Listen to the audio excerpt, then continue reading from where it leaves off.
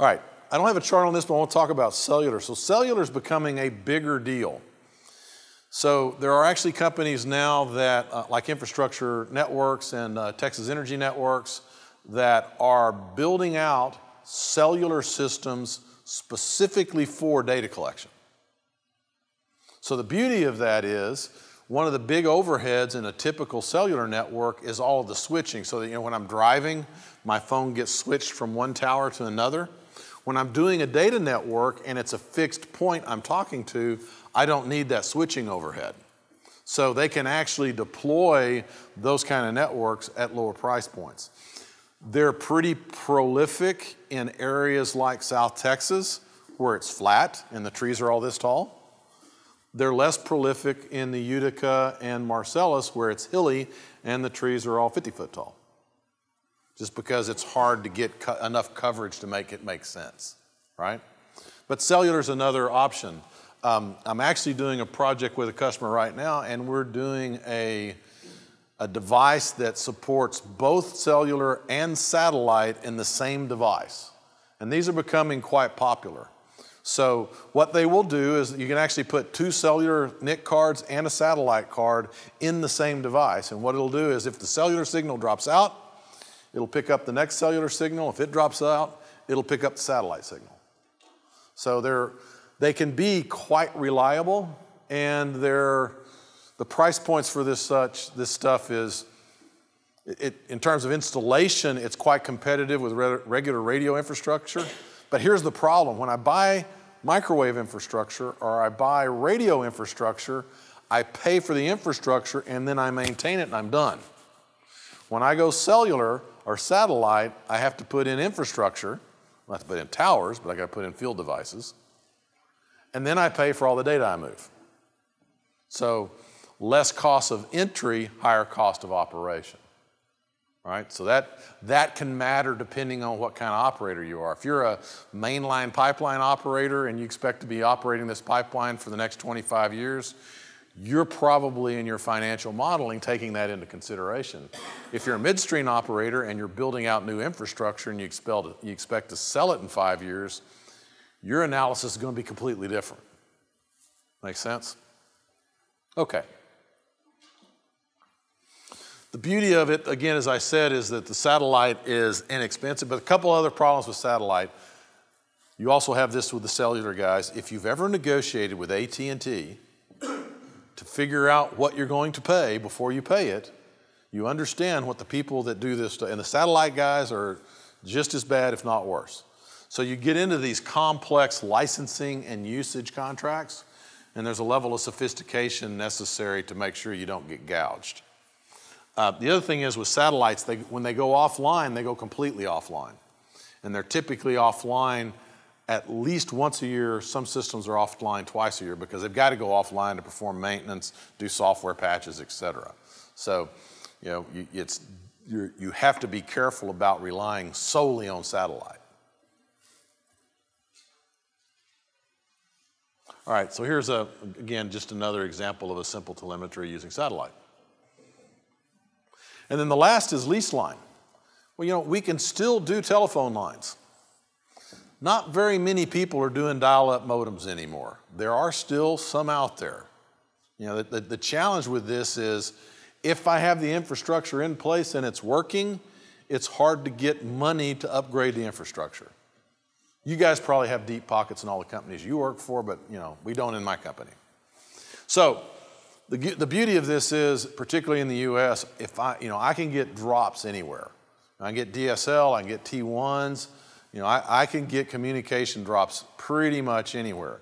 The challenge becomes when I start getting out into these remote operating areas versus working out of a center like Houston, right? So why would I put my control center in Houston versus putting it in, I'm trying to think of a name of a small town in South Texas. China Grove. Different communications options, right? Yeah, so probably in that small location, there's one small mom and pop communication provider. So they're basically one building with the gear in it. And it doesn't matter if I'm doing AT&T, Verizon, or whom, it's all going through that same building. So one of the big challenges for that kind of communication is if I lock my control center down and tie it to that one provider, my reliability, sustainability, business continuity issue is problematic.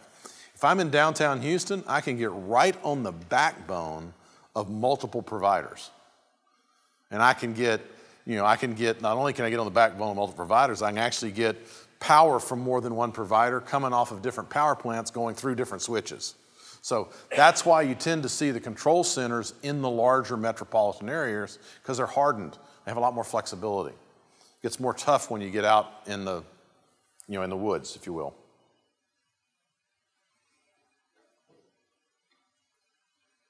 All right, I get asked all the time, why don't we do fiber? So I'm going to ask you guys, why don't we do fiber? Why don't we just run fiber in the right-of-way with the pipeline? Because it's freaking expensive. Like really expensive, like $5 a foot expensive. The other thing about fiber is if it breaks, it's not like copper. You don't just splice it. Right? So somebody, if Jim Bob gets out there with the backhoe and pulls up the fiber and breaks it, you don't just splice it back together. You got to go out there with equipment and fuse it.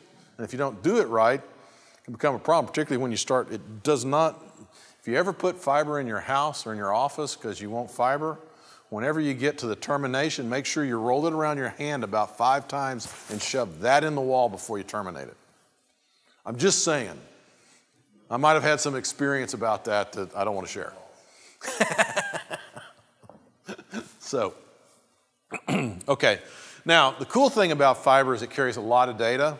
The other cool thing about fiber, and if you go into process plants, almost all the communications in a process plant in this day and age is fiber. And the reason, so copper is a conductor, right? If it gets an electrical strike or an electrical surge, it conducts it. What is glass? It's an insulator, right?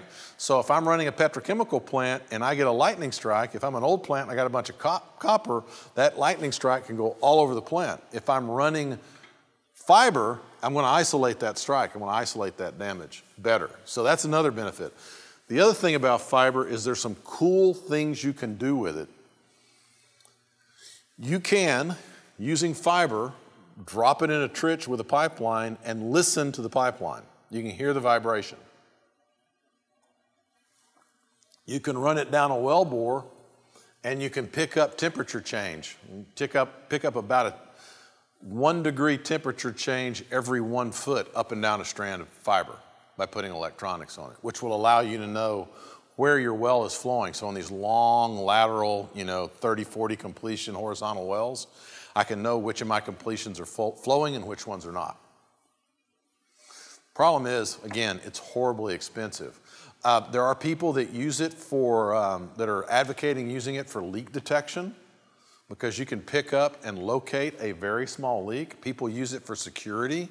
You can run it around a fence and you can tune it up and actually hear and detect a rabbit running around. I mean, so there's a lot you can do with it, but all these technologies are expensive and they're in general immature, but they're coming, right? So we're probably going to be seeing a lot more fiber, but I don't know if we're going to be using it for communications as if we're going to be using it for other things, for what we do in remote telemetry. At least not for a while because just the cost. The other thing about fiber, and thank goodness this is changing, is there didn't used to be any termination standards. So, there's lots of different ways to terminate and connect fiber. They're actually starting to get standards out there, and that level of difficulty is simplifying, but just another one of the challenges. All right, so what would you say is adequate communications in a SCADA system? It's a trick question.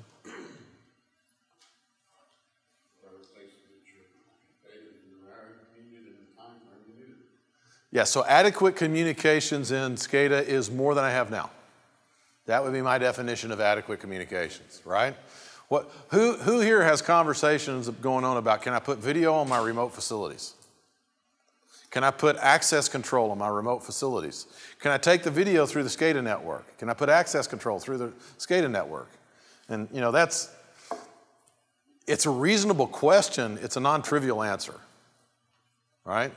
So video works real well in a business IP network running 10 megabits or more. It works pretty good. You start trying to do it over 9600 baud, you're gonna have some difficulty, right? So, but communications, like everything else, is getting cheaper, and we're getting new technologies for working with it all the time. So this is kind of a matrix. Again, it's high level, and what I'm trying to communicate to you guys, because you're going to get into these conversations, somebody's going to ask you, why don't we just run fiber? Why don't we put a microwave backbone out there, right? You're going to get asked this question. So radio and microwave, they have upfront capital costs, but no transmission cost. Satellite lease line fiber, or satellite lease line, cellular, not a lot of capital costs, but you have transmission costs. You pay for every byte you move down the pipe, right? So there is no golden answer to all this. One of the big challenges with SCADA is figuring out your telemetry. Now the beauty of SCADA, and we're going to transition here to talk about the software, but the beauty of SCADA is once I have the infrastructure and I have the data, now I can start doing some cool stuff. But the infrastructure, getting it there is expensive, out of the gate.